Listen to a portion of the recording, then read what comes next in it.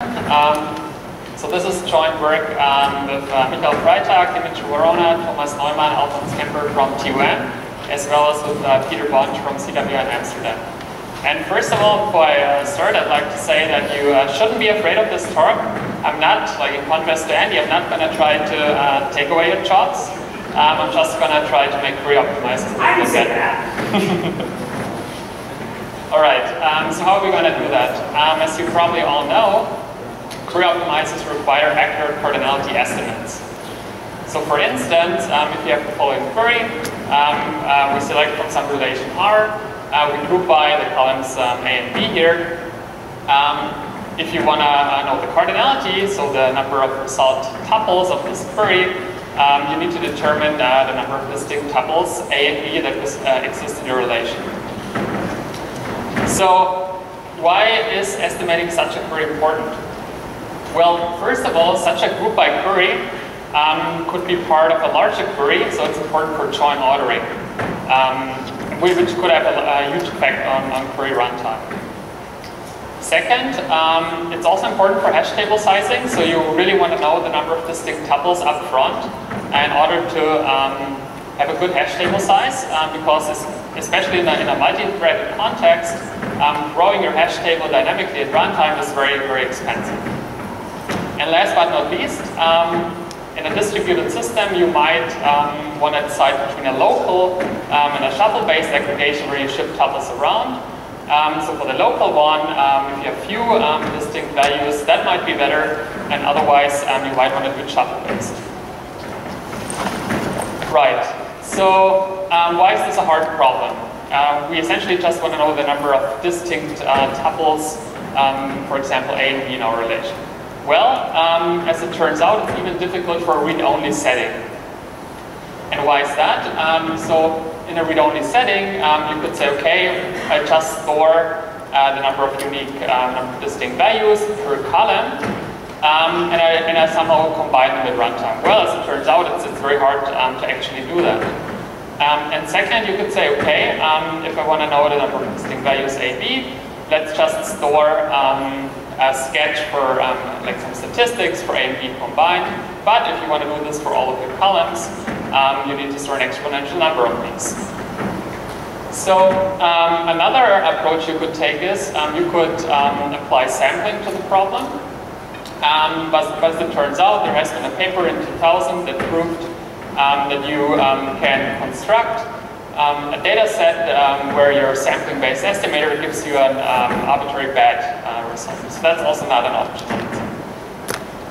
Then this year in CIDR, there was a paper on an approach called SCBC by some of my colleagues at TUM, Freitag and Neumann.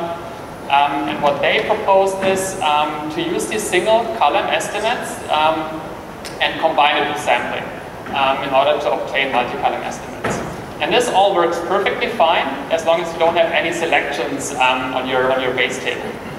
Once you have selections, as it turns out, and as we're going to see later, your estimations can essentially break down.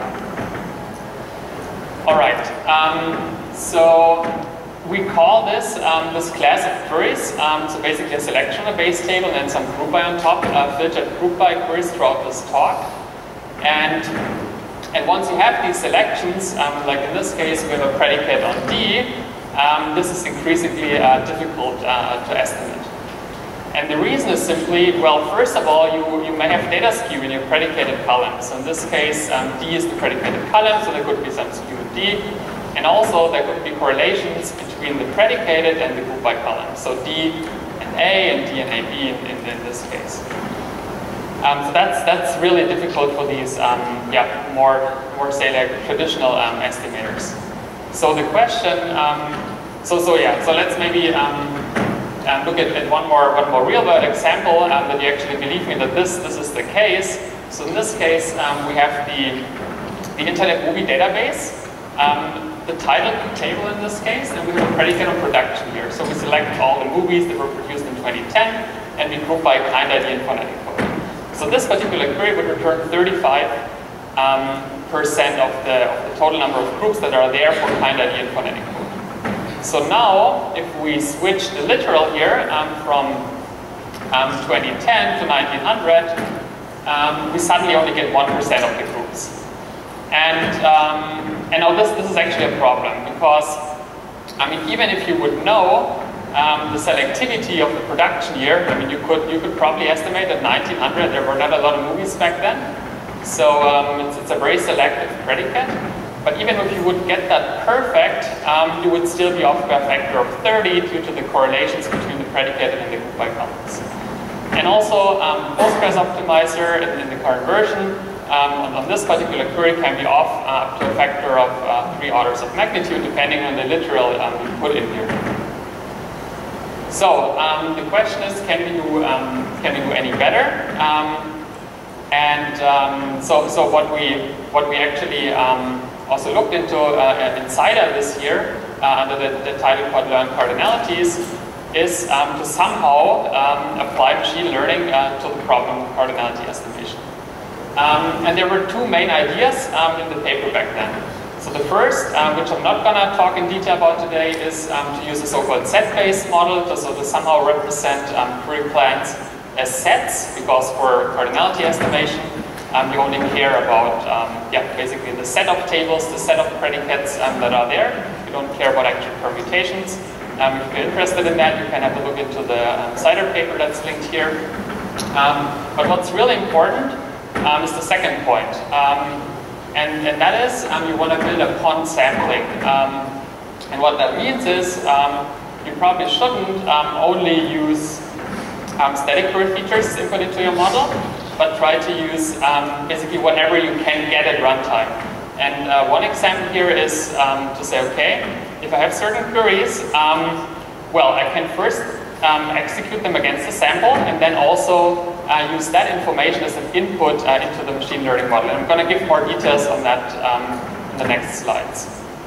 The advantages of such an approach, such a learning-based approach is, well, that you first address so-called zero-tuple situations.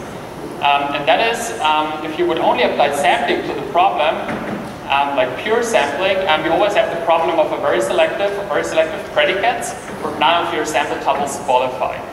And in this case, a learning-based approach that still has like the SQL features as an input can still make a pretty good guess about the cardinality of the query, even if there's no qualifying tuple in the sample.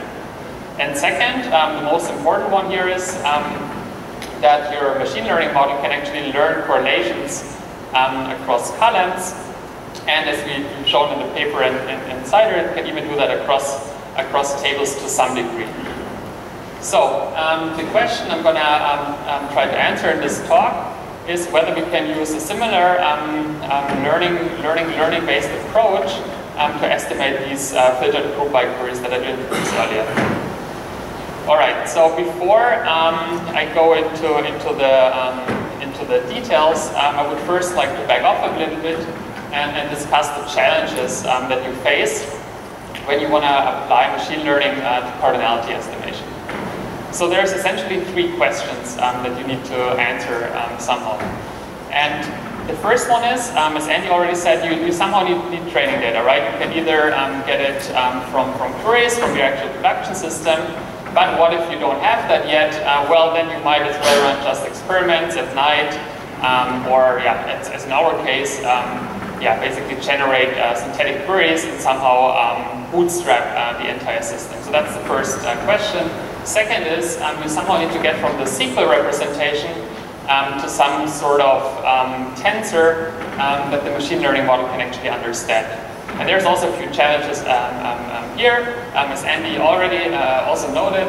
So what if there's like new columns in your schema appearing and things like that? So that's also a pretty big question still. And the third one is, which is also important, but not as important as the first two, is you want to use a machine learning model architecture.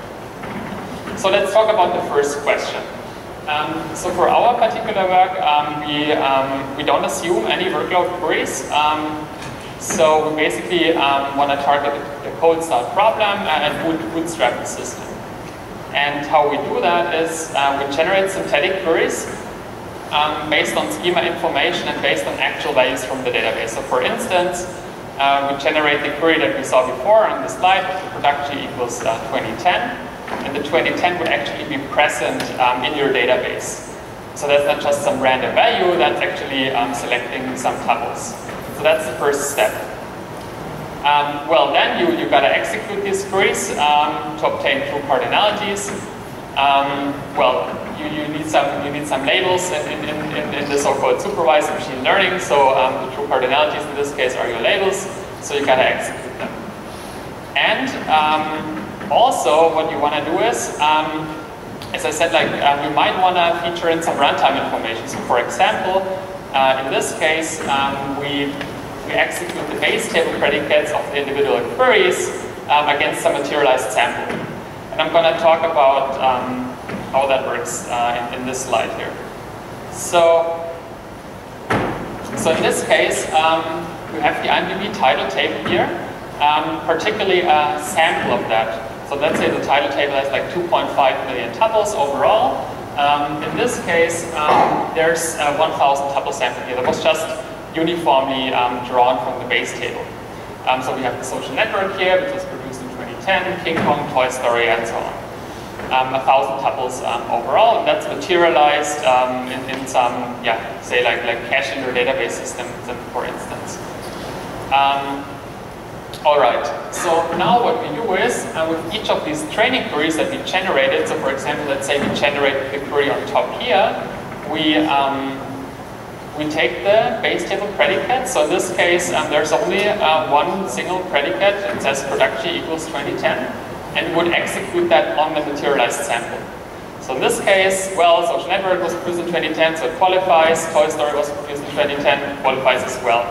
King Kong doesn't qualify. And now we derive a bitmap from this information. So in this case, we get 101, which just indicates, basically encodes the selection on this materialized sample here. And the bitmap also has 1,000 bits, of course. So now we obtain these bitmaps for all of our training queries. If we have 1 million training queries, there would be now 1 million bitmaps, one per query, essentially. So let's recap what do we have now. So we generated these queries, we extracted some features. We essentially have a set of group by columns. So in this case, for example, kind ID and phonetic code. We have a set of predicates, production equals 2010, and we have this bitmap. And most importantly, we also have the true cardinality that we obtained from executing the query against the full database.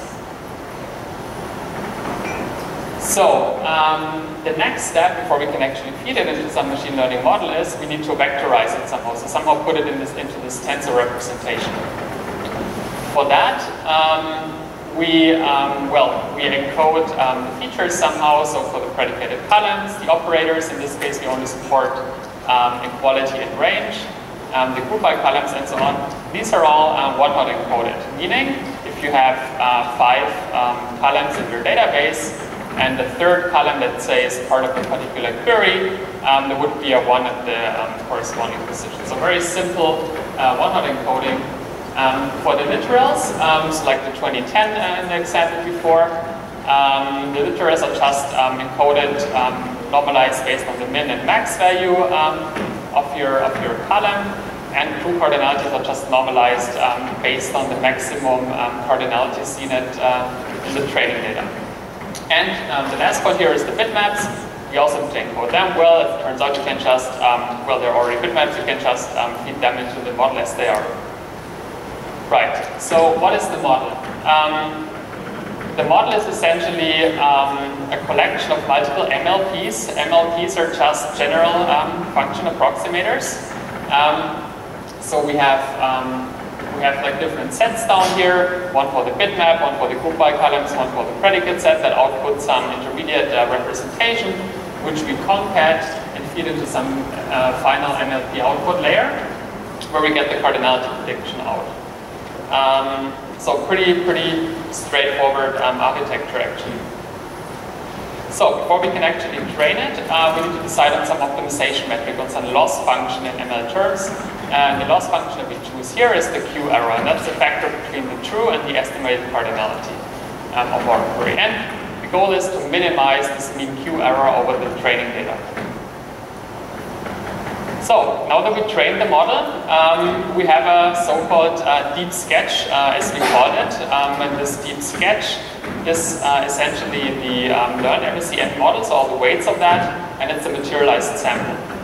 And in total, this has a footprint size of around 2.5 megabytes for this 2.5 million tuple table that I showed before, with in this case four encoded columns and 1,000 samples.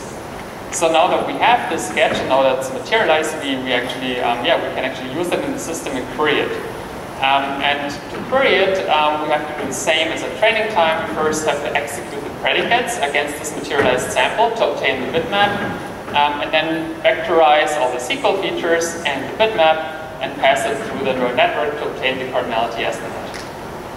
All right, so now let's see whether this actually works. And for that, we use the MLDB title table, which contains a lot of correlations, and we generated synthetic queries of equality and range predicates. Particularly, we picked these 4 columns for our study with the corresponding cardinalities here. And the filter and group by here just indicates whether that column can be part of a filter or group by clause.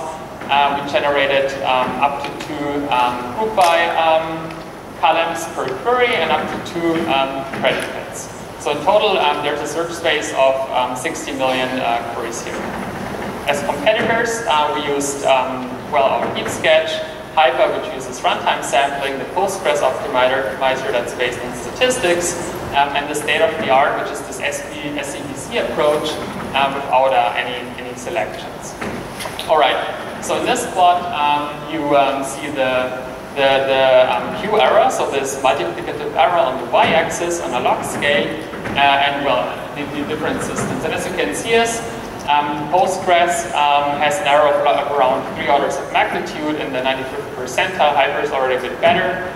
Deep sketch is already very good in the median, so it's almost perfect if it gets the selections right. So it's essentially lucky, but it still has a lot of outliers. And the deep sketch is pretty robust compared to the other 3 here. And finally, you might ask, okay, how many training queries do we actually need for the particular problem? As it turns out, even with 100 training queries, your median estimation is already almost perfect for this particular problem. And starting with 5,000 training queries, you outperform all the competitors.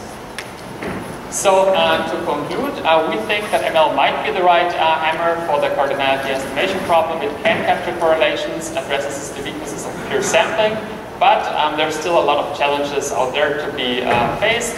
So first, we need to figure out how to deal with complex predicates, like UDFs, for example, how this scales to larger schemas, and also an important one is uncertainty estimation. So when should we actually use these models? The code is available online.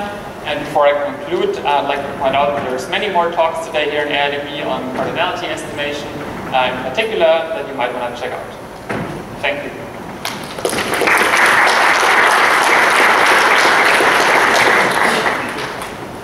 Any questions? Please take the microphone in the center. Hello. My question is on using the Q error for the learning.